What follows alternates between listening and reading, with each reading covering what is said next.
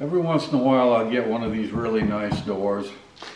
I mean, I like this type of door. The 9 lights over 2 panels, probably 1850, 1860, maybe a little later. This one, somebody painted all the glass, which is a pain in the butt because I got to scrape that off. Plus I need to put in 3 panels of glass, which is not a big deal. But this is about 29 by 78.